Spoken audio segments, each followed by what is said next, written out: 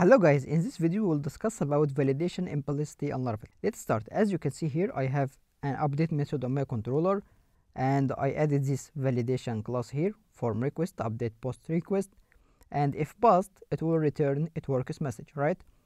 And here in our update request, this one here, let me remove it, I added title validation and the minimum must be at least 3 letters as an example.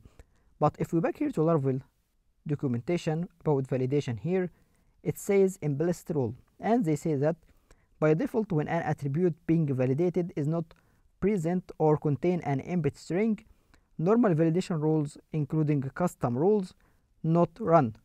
In other words here, for example, I am validating the title, and if I not present or not send this title key in the validation, it will skip this minimum rule without adding error message it must be required, right? So back here in my endpoint, and I sent an empty request, send, it passed and it works, right?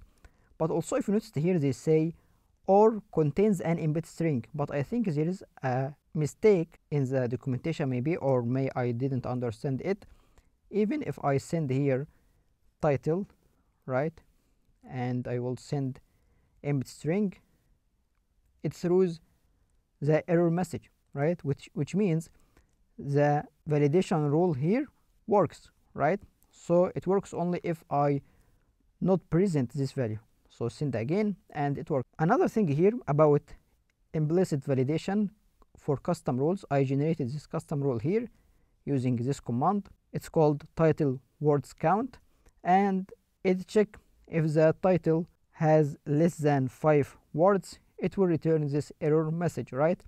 And also I set this option implicit, and it generates this implicit variable and it's set to true, which means if I use it here, right, remove it, and I will say new title words count, then pass it here, it will work because I set this value here implicit to true.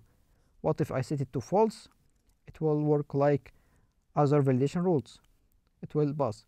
So here is what does implicit validation means, and don't forget about it, any validation rule is implicit, which means if we don't present it, it will skip the rule, right? So from my point of view, we must each time for required field add required, because if not passed, right, sorry, send it here, so if we not passed it, it must throw an error to provide the key. Here is a quick tip about implicit validation. If you found it useful, support me by clicking on like, share and subscribe.